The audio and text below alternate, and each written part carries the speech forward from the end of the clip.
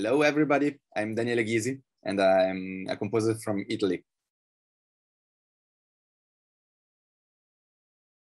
If I had to pinpoint to one thing that I wanted to explore with my new piece is an experience of time, a paradoxical experience of time, where you feel that everything is crumbling somehow, but at the same time, everything is speeding up and everything is moving as fast as it could. And in the end, you ended up in a point where everything is crazily hectic, whereas you thought that everything was like slowing down constantly. So this is the process which is the basis for the whole construction of the piece. And the title of the piece is Black Rain, which reminds more of a science fiction universe than perhaps a musical one per se. But the idea I had in my mind was this complete unfolding, but at the same time, a complete collapse that actually was becoming more and more hectic as it went on.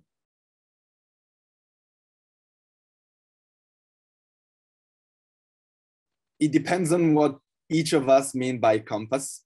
The times we are living are not the easiest one, not just for the pandemics, but also for the world situation. Again, as I'm speaking, a war has just begun, something I had never seen so close in my life. I mean, it's not close to me right now, but I'm sure that some situation we didn't forecast affect us already. And that's true for the pandemic. That's true for something else.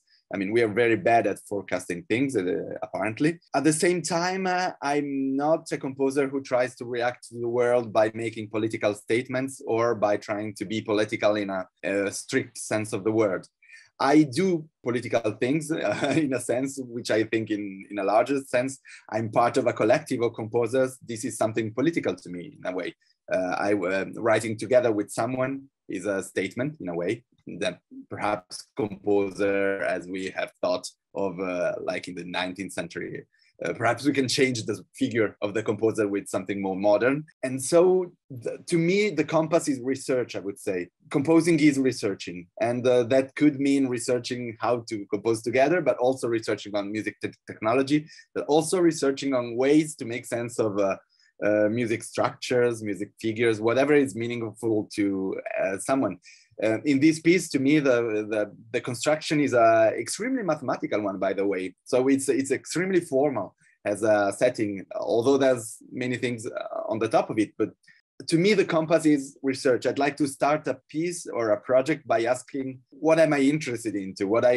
And 9 out of 10 times, this involves reading, writing, doing mathematics, programming, doing something else than music. And I like this, because music is a sort of the tip of the iceberg of something that goes on.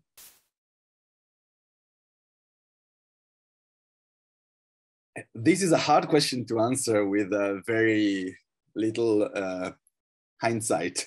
I think I'd like to answer it in 10 years, because in retrospect, I know my things have changed like 10 years ago, but I'm not sure it changed 2 years ago. I think the pandemics changed a lot of things we did. I started to do shorter things, put them online, but for no one, no commission, just pastime activity that I usually did on the side. Perhaps during lockdown, it was easier. The number of things to do decreased outside home. So there was more time to me, it was also a way in part to be with my family, of course, but on the other hand, also to be letting the mind go and as freely as possible. And this produced something which I would say it's rubbish, but I'm using rubbish on a secondary level, and I like this kind of rubbish in a sense.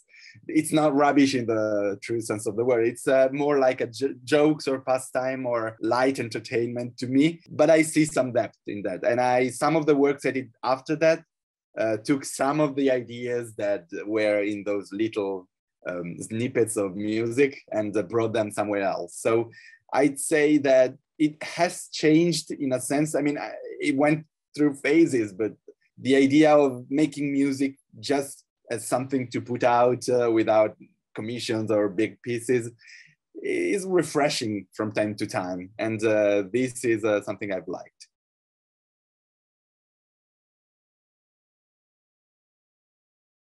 You're choosing very hard questions, though.